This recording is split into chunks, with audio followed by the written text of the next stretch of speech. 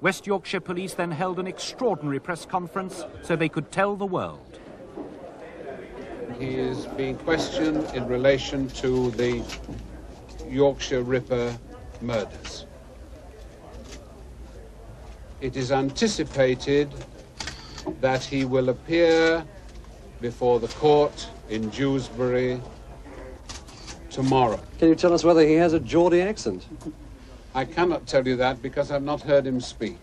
Can you give us any details? But I can tell you that we are absolutely delighted with developments at this stage. Absolutely delighted.